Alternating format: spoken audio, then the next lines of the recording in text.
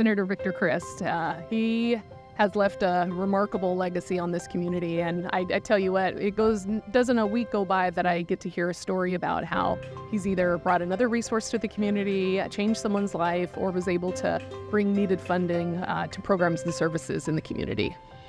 I would say you have to come and try it out. It can change your life. Just coming once, you can realize that you're going to have mentors and supporters who show you and encourage you that you can be better than your circumstances, that you can rise above the negativity that's around you, and that could change your life forever. This is a major overhaul experience for this community.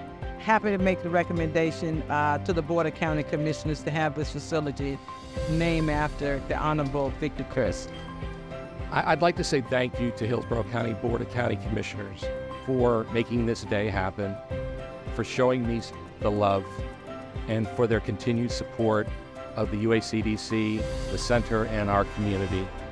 I'd like to thank the faculty, staff, students, and leadership of the UACDC and all of its partners for the good work that they do within these walls. I'd like to thank the residents for their love and for their attention and for their continued support, and to God for giving me life to be a part of this.